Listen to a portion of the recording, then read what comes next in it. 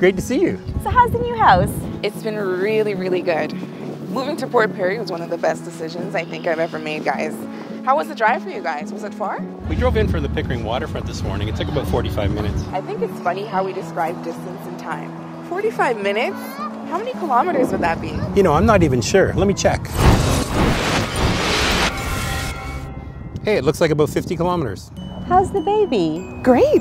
Aww. Has the little guy got any vaccinations yet? Yes. How is everyone? And how's the feeding going? Great. Aww. So do you have any KI pills for the baby?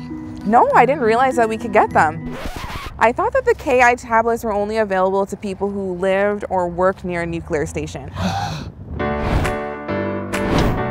KI tablets are available to anyone living within 50 kilometers of a nuclear station, and that includes Port Perry and most of Durham region actually. KI tablets are safe for pregnant women, breastfeeding moms, and even babies. But these are pills. How would a baby even take these? The pills will dissolve in any liquid, like milk, juice, or water, after it's been crushed. Visit durham.ca for proper dosage. In the highly unlikely event of a major accident at one of the stations, radioactive iodide may be released into the air. If that happens, these KI pills will keep you and your family safe. Thanks for the info.